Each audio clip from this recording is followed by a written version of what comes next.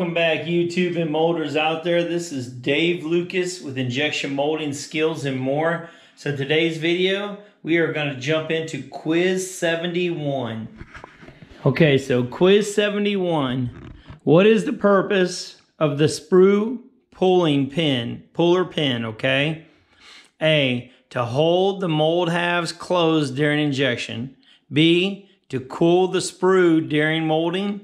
C, to pull the plastic sprue out of the sprue bushing when the mold opens. Or D, to allow removal of the sprue bushing. Okay, so if you think you know the answer to this, comment this down below. And then I will have the answer tomorrow around 5 p.m. Central Time.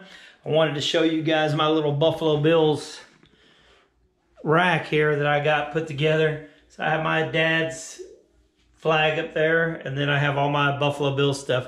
It's kind of hard to see, but you can see my Josh Allen stuff.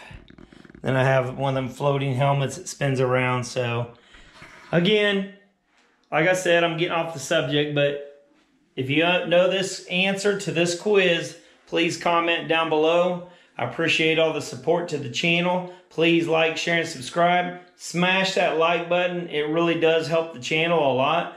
Until tomorrow, peace, guys.